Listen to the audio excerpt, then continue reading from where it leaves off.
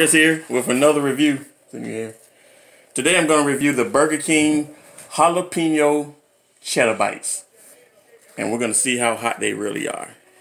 There we go. This is, what is it, 8? Let's see what the inside looks like.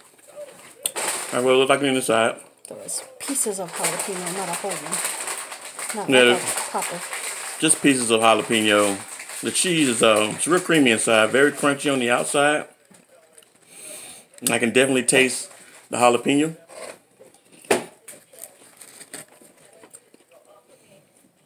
No spice to it. But it is tasty. You want to try? No. I really like these. I like the jalapeno bites that Church's Chicken have too. Now, those are really good and they have a kick to it. These, there's no kick to this, you know. Well, the Church's ones are poppers. There's a whole jalapeno. Oh, well, they're good. 1 to 10, I give these a 7. They're not bad.